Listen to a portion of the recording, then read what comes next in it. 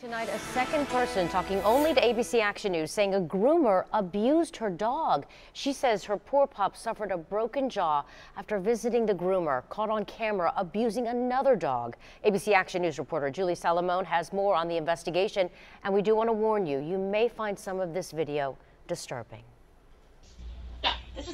A former groomer at the Happy Puppy Pet Spa in Venice says she shot this video and then quit.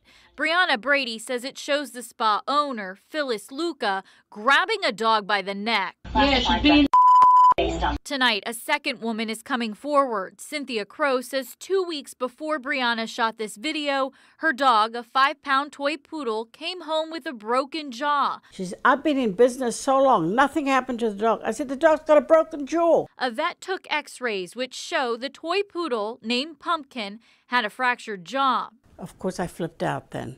According to a report from the sheriff's office, the groomer here admitted that she was responsible for that dog's injuries, but said it wasn't an act of cruelty. But Luca didn't tell investigators specifically how the dog got hurt, and Luca didn't return our calls either. Crow says now she must hand feed Pumpkin, and he will need to wear a muzzle for up to 8 weeks. When an animal is abused, they're defenseless, they're helpless. Crow says she feels guilty for taking him to the groomer. I have a dog in bad shape now. Reporting in Venice, Julie Salamone, ABC Action News.